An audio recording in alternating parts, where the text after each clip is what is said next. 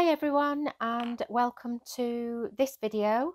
It is a quick video just to talk about a lovely product that I've been using for, well, since June last year now. I bought them then and I've had them ever since. I've not used any other needles. I reach for these every single time and I will show you why.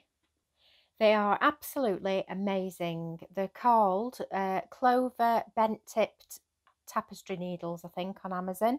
I'll leave a link to them below this video, so if you just click on that link, it will take you straight to the product on Amazon. You don't have to go searching for them, and you will find these. They're really affordable. They're under £5, 5 UK pounds, and you will not be disappointed. They are metal. There's 3 that come in the case. The case is a screw top lid, so there's no way that you can lose them like I've done in the past before I had this great product. By the way, this video isn't sponsored by Clover. I just wanted to give you my humble opinion about these needles. So I'll show you why I love them. So we have 2 different sizes. We've got 2 size 15s and 1 size 12. Not quite sure why it's the same size here, but that doesn't matter. The bigger size is great for chunky yarn, and I use this all the time. It's got a very large eye, as you can see. It's really easy to thread the yarn through, and the brilliant thing about them, and this is why I wanted to tell you about them, is they have a bent tip, which is why they're called that. And the great thing about them is they don't split your yarn. So if you look at this, for instance, I'm just going straight through this these squares. There's no snagging, there's no splitting. It's just going straight through. They just glide underneath these stitches. They're amazing, they really are, but you'd have to have a go and see what you think. I really do like them, and they just make it so easy for you to be able to sew your squares together. I know they do plastic ones on the market, but these are metal.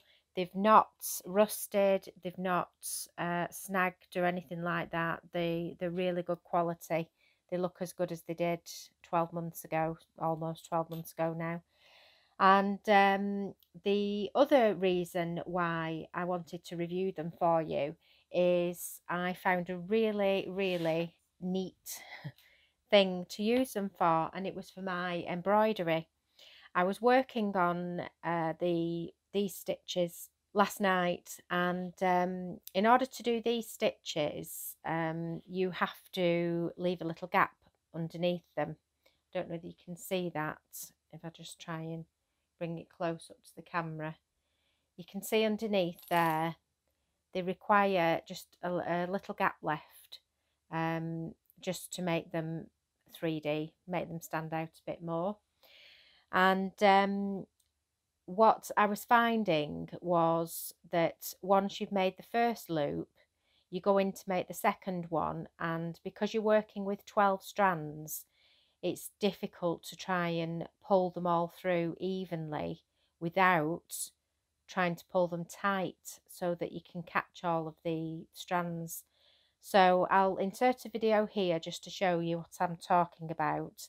And it's literally all I did was I just put the darning needle through the bottom of the flower, and I just stitched. And as I say, I'll put a video in for you to have a look. But the great thing about it was that I could pull really tight, or as tight as I wanted to, on the strands. Make sure that they were all even, because as I say, there was 12, and they wouldn't go flat against the fabric because this needle was in the way. The reason why this needle is so good for that is because of its bent tip, because it just glides underneath the stitches. It's not sharp, so it's not going to go through the linen and ruin your work, and it just literally just goes underneath. And then what you can do, especially with an embroidery like this, is you can then go around afterwards, not worry about splitting any of the strands, and you can just fiddle about with your stitches, which is great. So just to summarise, I've got these because they have the bent tip, they've got a large eye, so they're great for sewing crochet pieces together, garments, anything like that.